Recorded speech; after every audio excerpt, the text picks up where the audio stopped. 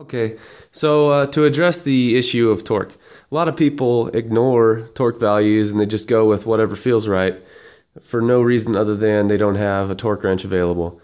Am I saying go out and spend $200, $400, $800 on a nice torque wrench? No, because you're only maybe going to use it 2 or 3 times a year, if that.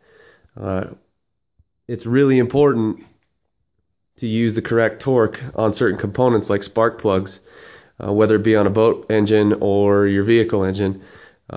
Certain things, these manufacturers design these components to be torqued to a specific value for a reason. You can strip threads out if you over torque them. You could result in leaking if you under torque these things. It is not that hard to put yourself together a simple set of tools to accurately determine the amount of torque that you're putting on a component.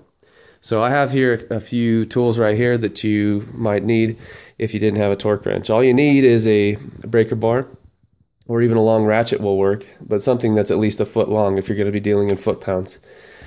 You need your arm. You need a way to measure the exact amount of distance from the component, and then you also need a way to measure the amount of force exerted. Now I've chosen to use a fish scale here from Cabela's. You could use a luggage scale if you wanted to, but anything that's going to show you exactly how much force you're exerting as a weight is going to work.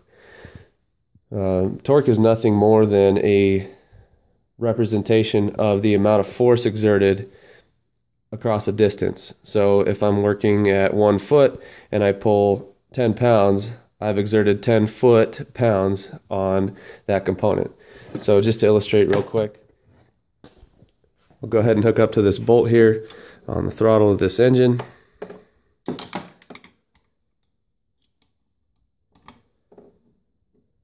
Alright, I've got my scale ready to go, and I'm going to hook up and just exert 10 pounds.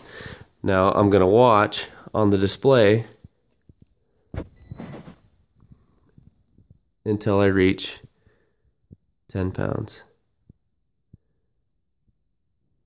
Boom, 10. And right there you know that you've exerted 10 foot-pounds on that component.